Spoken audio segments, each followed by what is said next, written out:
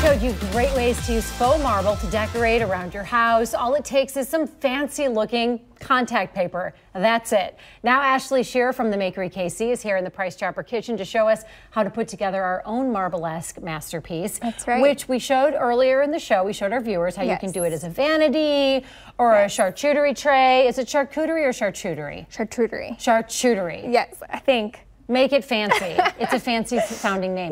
The Makery KC making faux marble. So show us how it's done. Okay, well first I'll start you off with supplies. So we ordered this contact paper from Amazon, $17 for a roll of like 6 feet. So this can get you a long ways. You'll want to pick up some handles. Again, we ordered these from Amazon. And could you go to a craft place in town, like Michael's or Hobby Lobby, and they probably have even it? Home Depot would have stuff. The gold we couldn't find in town anywhere, so we like to finish everything with gold, gold and marble. So we got these from Amazon. And then you'll want an X-Acto knife, some scissors, and then some tape and a pen. And this, I'll give you a little trick on how to line up your holes for drilling a little bit later.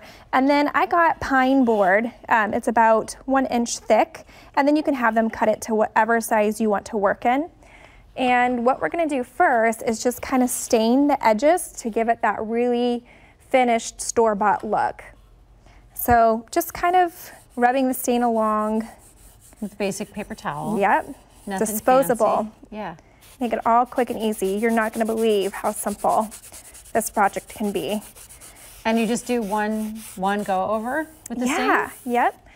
If you wanted it darker, you could wait till it dried and then give it another coat, but one run is plenty. So you just kind of finish that. If you wanted to polish the underneath side, you sure could. Then comes the contact paper, and this is actually pretty fun, I feel like. So it's just peeling away the backing. I'll let you kind of peel that back. And then we're just going to keep the tension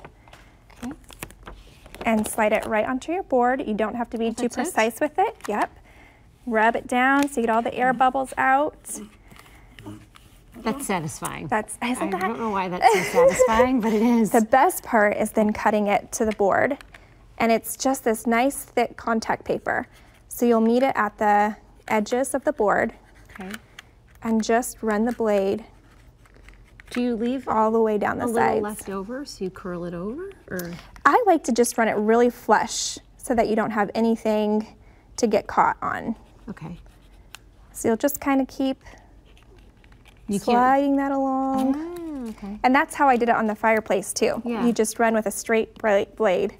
So has anybody come over to your house and seen your fireplace and been like, wait a second? Yes, but you know what? I'm such one of those give away all my tricks and trips. I can't even pull it off that it's real for a minute. I'm like you tell everyone, not gonna believe it. That is contact paper, and it cost me $40. You tell everyone what you got on sale at the store. Yes, I do. I'm like, Target. This dress was $4. Right. So you'll just kind of cut this all the way around. And then wherever the holes are, I already did 2, you're just gonna kind of cut into the board where those little drill marks are. And this is for the handles? This is for the handles. So I'll give you a little trick on the second handle over here. When we drill it, some of our handles don't come with a little measurement thing for where the placement needs to go. So I put tape on it and I mark my holes. And then I put the tape straight onto my board. Where I want my handle, and then I know where to drill. I never thought of that. Yep, so it's just a little hack, so you don't have to keep measuring and trying to figure that out. Oh, that's really smart. Okay. So then the handles, once you've got that drilled, I'll have you hold the board for me. Tape it down there.